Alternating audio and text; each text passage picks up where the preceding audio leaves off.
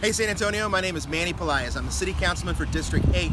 Today I'm standing on the corner of Northwest Military and Wurzbach, one of the hottest, most busy spots for panhandling. Now, a lot of you have been calling our office and the offices of the other city council members and saying, hey, this is a really big problem for us. It's really annoying. What are you doing about the panhandlers? And you've noticed that the panhandlers are getting more and more aggressive.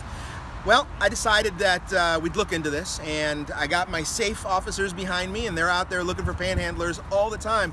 But Officer Bilstein's with me today, and I want you guys to hear it from the folks that you say should be doing more.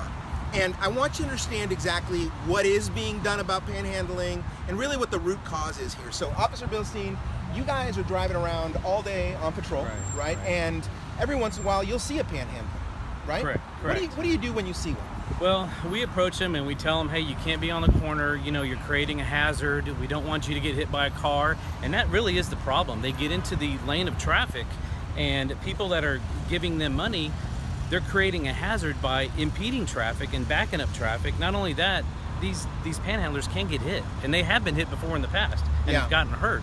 So we get them off the street, we give them a ride to Haven for Hope, or we ended up having to cite them with a misdemeanor citation. And here's the problem. I've talked to Chief McManus, and I communicate to him what I'm hearing from my neighbors. I said, the neighbors, they want to see you guys arresting these guys every time you see them. And McManus has told me, as councilman, we can't arrest our way out of this problem. Because how long does it take you to arrest someone, process them, and then get back out on the street? Oh, it takes a good hour and a half. And if there's traffic times when they're doing it and we have to get into traffic to take them down to municipal court, it could be up to 2.5 hours before we get back on the street and answer calls. So it does take quite a bit of time. And then my understanding is that because it's a classy misdemeanor, the magistrates, what they'll do is they'll just say, you've been in jail for 3 hours, time served, get out of here. And then all they do is they end up right back up here. And so arresting the problem away doesn't work in San Antonio, and it's never worked in any city in the United States. In fact, really, the way we're gonna fix this is a difficult conversation, folks. It's about how big your heart is. And one of the things that I've been telling people, and you tell me if you agree or not, is that the reason panhandling happens is because San Antonians have big hearts. And San Antonians see a person in need and they roll their window down and they give money. San Antonio, I love you for doing that, I really do. And that's the right thing to do, is to feel something when you see folks in need.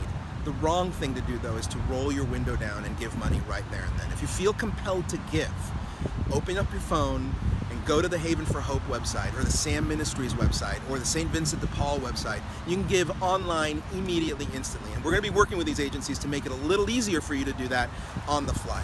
Now, what happens when a person panhandles and they get that money? A lot of folks think, oh, well, they're going to go get food. But my understanding is that if we walk around here on these corners, what are some of the kind of garbage we're going to find? Well, you're gonna find leftover bottles of water. You're gonna find hypodermic needles. You're gonna find evidence of drug use, pipes. Unfortunately, we find a lot of that in these homeless camps that we've been having to clear up and clean up. So your money going to them is not really going to help feed them. I've seen situations where, you know, I've seen a panhandler, somebody tries to give them some food from McDonald's, and I've seen that panhandler go and take it and throw it away. They're not hungry, you know, and that's not to say that's for all of them, but the way to help these folks is from what you just stated. You know, we want to get them off the street and out of traffic and really kind of help them out. We need to help them in other ways, such as you said. So San Antonians are compassionate people.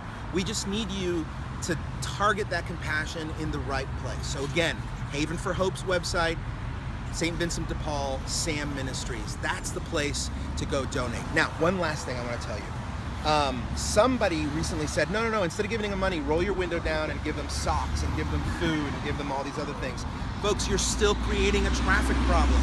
If you're giving people things out of the window at a stoplight, every single second, especially at this corner, it counts. And what you're doing is you're creating more traffic. But more importantly, you're inviting somebody to step into the right-of-way. And remember, a lot of these folks are under the influence. Those are the people we do not want walking in between traffic, especially on heavy days like this. And so, do us a solid favor. Keep yourself safe, keep all of San Antonio safe, help out our homeless community. Don't roll your window down, please. Give to Haven for Hope, Sam Ministries, and Vincent de Paul. Also, the next time you see a police officer, thank them. Their jobs are really hard and they're really working out there. And I will push back anytime anybody says, hey, SAPD is not doing anything about the panhandlers. They really do. They're answering these calls all day long. Thanks, officer. Thank you.